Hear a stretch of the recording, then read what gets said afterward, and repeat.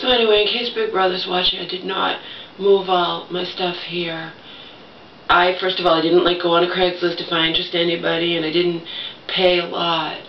It was one of those things where my mom was able to find a non-professional. It was the daughter of her friend, and they got a friend and got a truck, and you know what I mean? And they split, and I only paid $100. So it made sense for me, instead of paying $79 for my monthly storage, since I already had some stuff here, including the most important thing, which is my computer, it made sense to have my stuff here, okay? It just made sense to pay $21 extra, and then when I do move out, all my stuff is in one spot instead of two different spots, okay? In case Big Brother's watching, it's not that I brought my stuff here, you know, because I'm going to insist on staying and whatnot. I'm damn well aware of the fact that even if my mom wants me to stay, you know, if I can't stay, I can't stay, okay?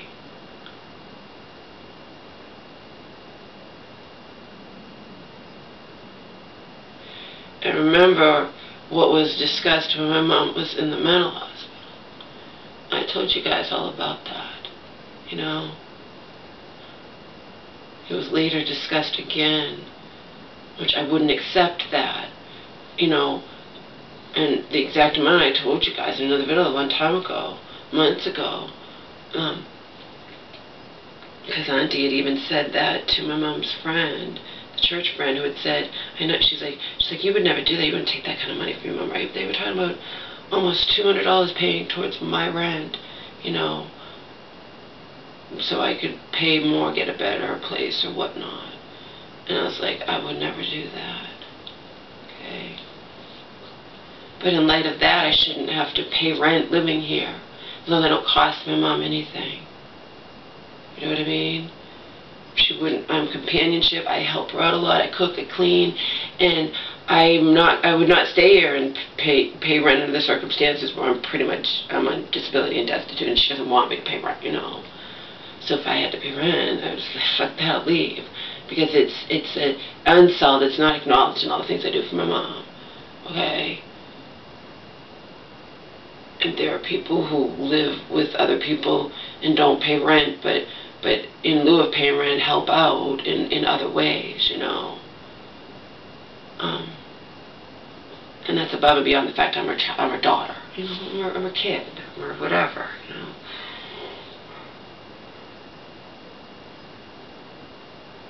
And she would never want me to pay rent. I know that for a fact. She doesn't want to make money off of me. If she had a way, I would live here with her forever, but, you know, I don't know what's going to happen. I'm definitely going to be here for the next 2 months. You know.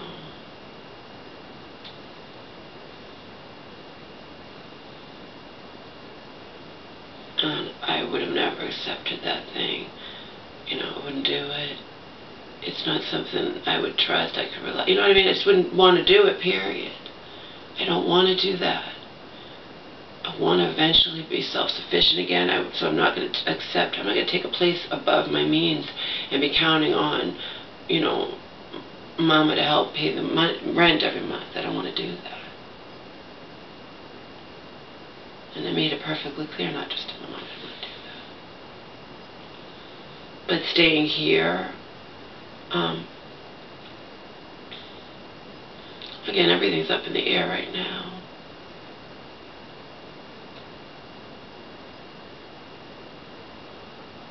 You know, but I'm definitely going to be here for 2 months.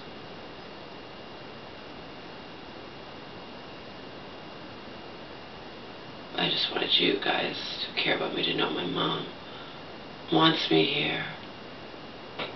She would love to have me here. She made a point of telling Auntie all the things that I do for my mom. Because I do. And the number one thing I do is she likes having someone here. She likes, likes companionship, you know. And I'm way better than a stranger. Because you never know, you can have a lot of problems with a stranger. Believe me, my mom, and I'm going to make this perfectly clear to the universe, My mom would much, because my mom doesn't give a shit. Think about her age. Think about, you know what I mean? She doesn't give a shit. She would much rather have me here than be making money off of a stranger living here. And I know that because that's how my mother is. And she's not doing it for me. She's doing it for herself. She likes having me here. Does that mean that I could stay here? No. Does that mean I'm going to stay here? No. But I sure as fuck have a right to make it perfectly clear how my mother feels.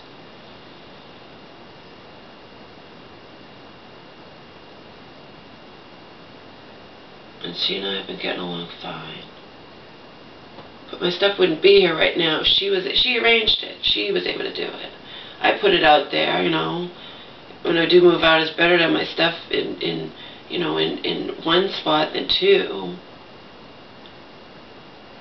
And I wanted my stuff with me too, you know. I had things I had to search for.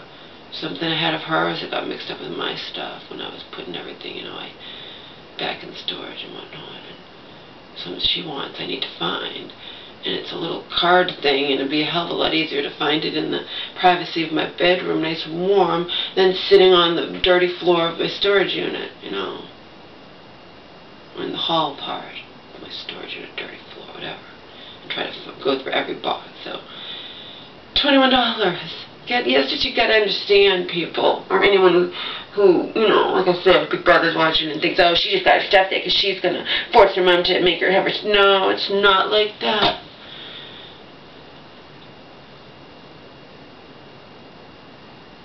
If I did wind up staying, it would be mutual, and it would be because my mother wanted me here, not because I was insisting.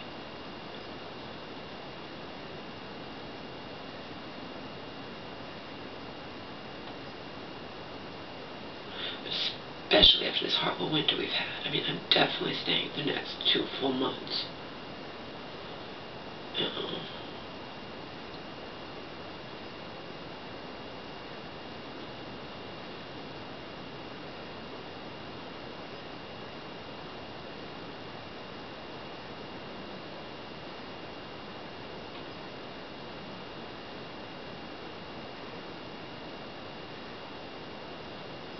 Yeah, the only reason I have my stuff in storage because my mom was able to find someone who did it, you know, cheap, not a stranger, and, you know,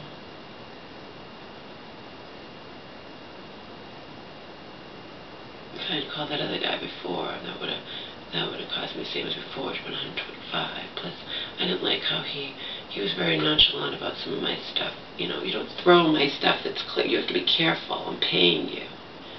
You know, he was a little, you know, careless, is the word, with stuff that, like, say this is glass, or my blender. He was careless with my $50 blender. I have a nice Osco something, whatever it is, it's a nice blender I bought that chops up ice and whatnot. It's a nice one, and I mean, not super expensive, but still, it wasn't like $20. It was double the price of the one my mom got at Ocean State, you know, and I can tell the difference of what the kind of blender I was using at Bobby's compared to this one I've been using here, okay? It wouldn't even chop up the damn frozen strawberry fruit that I was making my mom and I sorbet stuff last night. You know, my blender would. Any blender that has an ice crushing ability would do that easily. So. It's the same brand, it's just a cheaper blender. She got hers at Ocean State. I helped her pick it out for like $25, and I got this one for $50 something at Walmart when I was on Bob. I could tell the difference. You know what I mean? Anyway, yeah, when I watched him, and I didn't say anything, and I'm thinking, you know, I'm not going to want to hire you again. You're being careless. This was in the summer, and he's a big guy, and he was sweating, and it's not my problem. You know?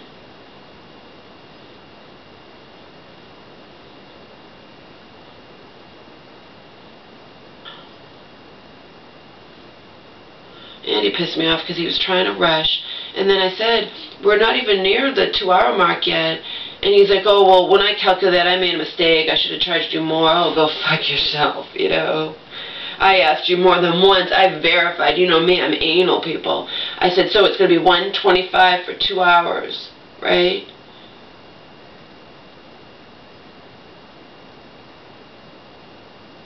But it was a $125. I think it was the $125 flat. It was one. He was going to do it one. He'd calculate how long it would take. It was $125 flat rate. Because I was helping. Okay. We hadn't even reached our 2-hour mark. Remember, I helped, just did as much as he did. I can lift almost anything except for the heavier. There were just a few heavy boxes that I couldn't lift. That was it. I did just as much work. Okay. And then he was like, oh, when I was, that pissed me off too. 2 things. He was careless. I watched him. I'm like, geez.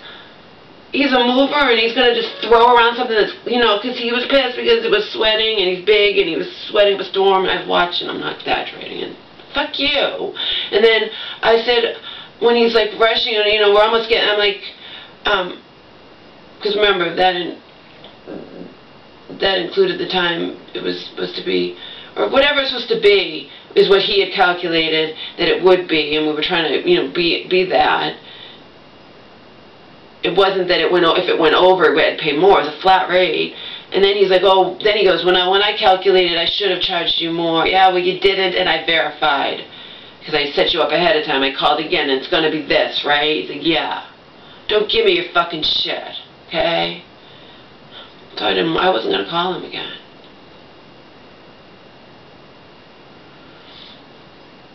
I liked that I got some clothes from him, not for me, but I gave them to charity.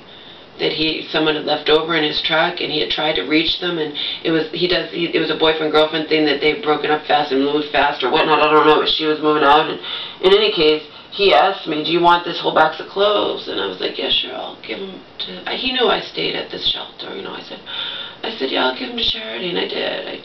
I took the time to do that, and that was a pain in the ass, taking big bags of clothes. It was more than one trip on the bus to get them to a place, you know,